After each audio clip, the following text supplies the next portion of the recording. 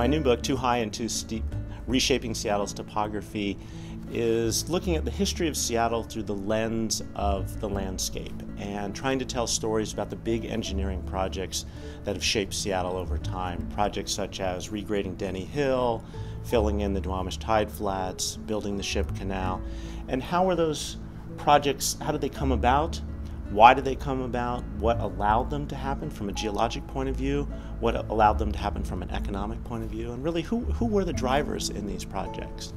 Seattle really is unique in the way we've reshaped the land. These were huge projects that were really unprecedented in scale. Denny Hill was 10 million cubic yards of material and completely changed the city and how people were able to move through the landscape. They really were unprecedented.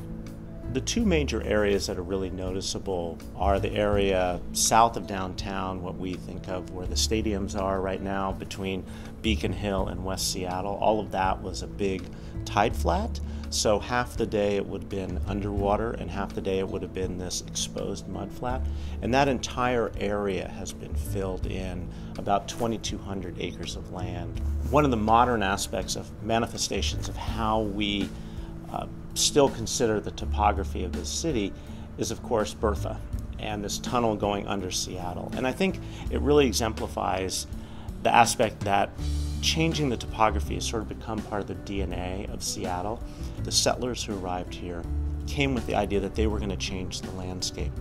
We now worry that the landscape is going to change us, yet we still have to address that. We still have to deal with getting from point A to point B. It's why we want to put a tunnel under the city instead of having a seismically vulnerable viaduct. It's why we're rebuilding the seawall, because we recognize the earthquake problems, we recognize the sea level rise problems.